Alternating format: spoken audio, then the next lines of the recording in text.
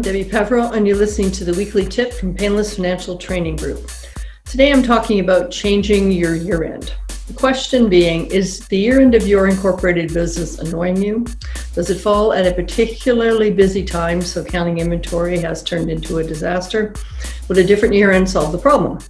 If so, you can ask Canada Revenue Agency for permission to change your year-end. When you filed your very first T2, your corporate tax return for your business, you picked a year-end. That year-end remains your year-end until you ask for permission from CRA to change it.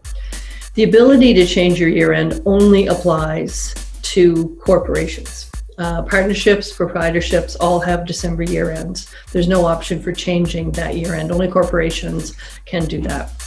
If you have a year-end that isn't December and you'd like to make it December, that is very easy for CRA to approve. They'll be quite happy to do that.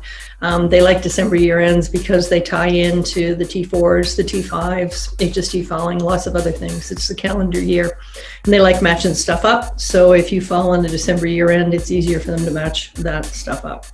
If you want to have a year-end that isn't December, then you need to have a compelling business reason, which I'm sure you do. And if you ask and explain, you likely would get permission to change your year-end.